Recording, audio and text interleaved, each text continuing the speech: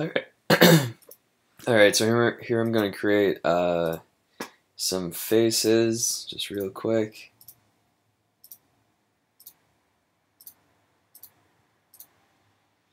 Alright, now if we just do a really basic sort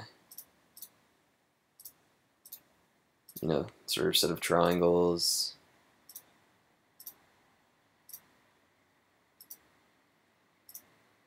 Alright, now watch this. Once I complete this triangle, it's going to create a swirl right around here where the points join.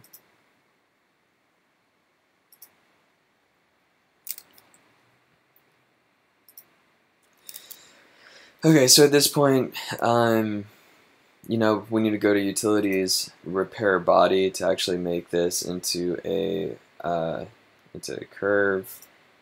So click repair body, I click on the faces, and then I'm going to click auto repair, and we get some crazy swirl geometry going on here.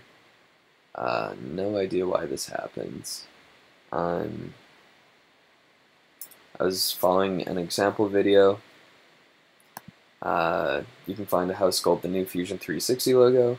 They do a similar thing where they do repair geometry here, but they don't get swirls. They actually get, what looks like nice curves in the center point.